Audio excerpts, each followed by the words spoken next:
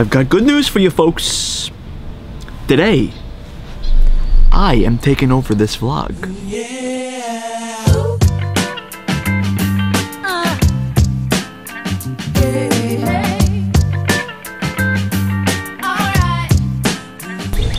You know, lately folks, I personally have really got into this whole podcast scene. Never was even aware that it existed until I found this beautiful one, and it melts my heart. The baby elk that she was hunting just seconds ago, now in her arms being groomed by her large, pink, powerful tongue. Oh, God. You see, this wasn't a story of baby elk being killed by large beast. No, it wasn't that kind of story. This was a story of baby elk being adopted, loved, cared for, nurtured, and ultimately saved. No, ultimately loved. It's by a mother lion cub. The fact that I listened to that podcast, we'll keep that between me and you, Ann. Right? We'll keep it between me and you. That's what I think.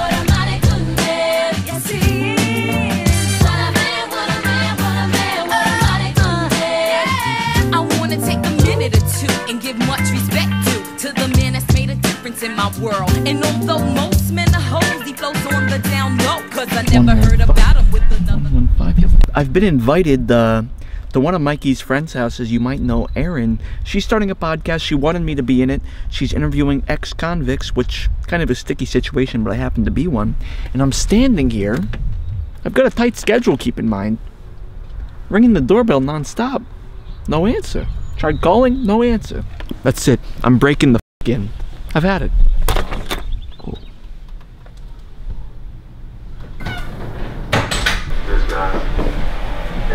Hello? I don't think we've ever formally met. I want to thank you for the call. It's very nice to meet you. It's very nice to meet you too. I feel a little embarrassed coming into your room like this. I've been with many a women, but this is the first time we've met. I'm getting a little hot, to be honest with you. A little hot under the collar. You had me ringing the doorbell. You didn't hear I rang it 17 times.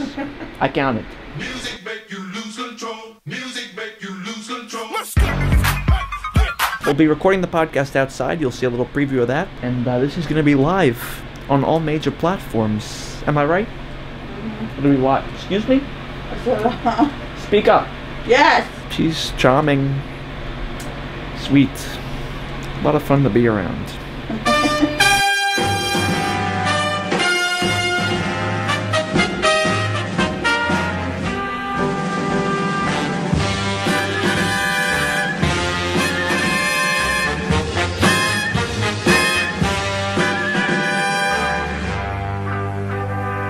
So hello everyone, my name is Erin Whitmore, and I want to welcome you to the first episode of Convicts in Mi Casa. My first guest is a former mobster from Chicago who was arrested on charges of money laundering, tax evasion, and public indecency.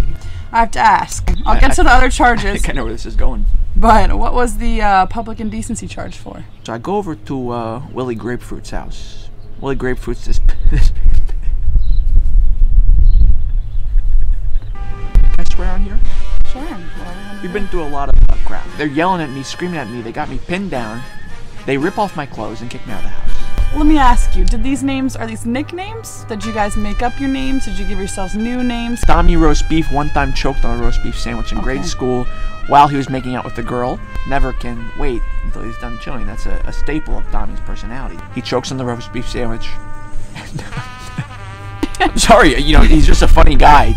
Wow, how did you get involved in this little mob life? You know, I was very good at evading the rules at Burger King. I made sandwiches without gloves on. I went to the bathroom and I didn't wash my hands. So since getting out of prison, have you still settled down with a lucky lady? I love Tina. There's things I could say to, you know, other women that I can't say to Tina. Like, I'll leave the money on the dresser. I can't say that to Tina because it wouldn't make any sense. To all my listeners out there, I want to thank you for tuning in, and there will be another podcast coming out shortly, so stay tuned. Well, the podcast is done here. Thank you so much for having me. Yeah, thanks for coming.